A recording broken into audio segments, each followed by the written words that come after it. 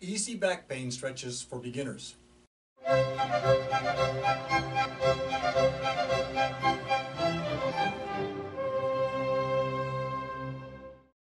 Hi, my name is Olaf, and today I'm going to give a rundown on why you would want to stretch, especially if you work in an office. It's not part of the culture usually in most companies.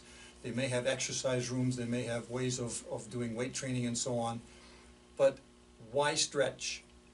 Here's the reason to stretch. The reason to stretch is look at the position we're in, and you spend a lot of that time thinking about what's going into the computer, manipulating the keys so that while you're thinking about what's going into the computer goes into the computer.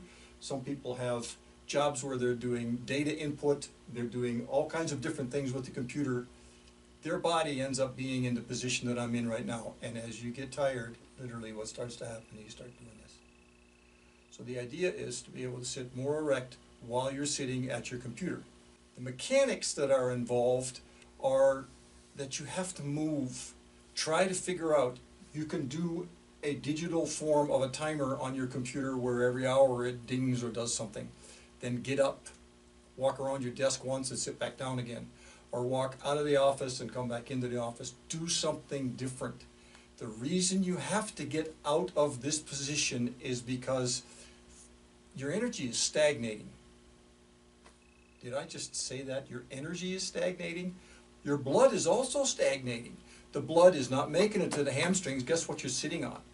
You're sitting on the main muscles that literally hold you up, and they're not getting good circulation. Even though the arteries and the veins are in the right place, they're on the front here. They do get circulation, but they don't on the places you're sitting. That's all compressed. And when it's compressed, it doesn't get as good a blood flow as it might otherwise. So what happens is those muscles, they aren't as strong as they used to be because half of them are cut off and they're not getting circulation. That's why you start getting sucked into the computer. That's why you start bending over and doing this kind of stuff. So the mechanics of stretching are very important to counteract that and to strengthen what's happening in your lower back, to support it in your hips, and to make it so that it's easier for you to get up and move. Point of all of this is that it increases circulation, it increases fluid flow. If you have a bottle of water with you, drink water. Gives you a good excuse after a couple of hours. You can take a restroom break.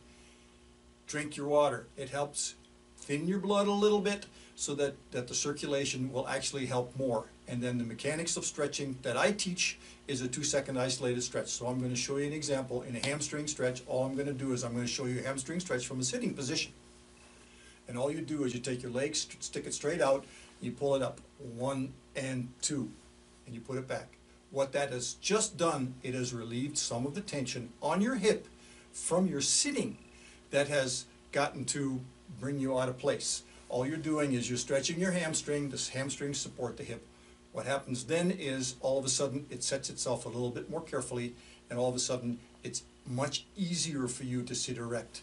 And then when you start getting tired after an hour of inputting, then you just go ahead and do it again. From this position, I've discovered you can do a hamstring stretch and you can do a quad stretch. Look at it. You can do a quad stretch. So what you do is you stay erect, you go like this, and you go 1 and 2. That's stretching the quads. This is stretching the hamstrings, the two most important muscles for standing and for sitting erect.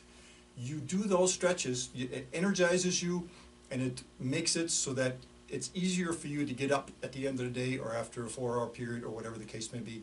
And even when you're at a conference table, underneath the conference table, maybe sneak in a quad stretch. What do you think?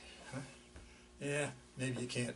But anyway, there's the idea. The mechanics are such that you have to counteract the stationary position that you are in.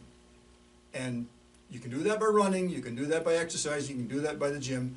My point is, you can re-energize your muscles while you're sitting at your desk or somewhere close to your desk in your cubicle. I encourage you to subscribe to my YouTube channel if you like what you've seen and would like to learn more. Be sure to check out my website at stretchawaylowerbackpain.com. There is a link below this video. Any questions about what you've seen or a topic you want me to cover, please comment below this video. Ask a question, share how it's going, what stretch did you like? Or is there anything else?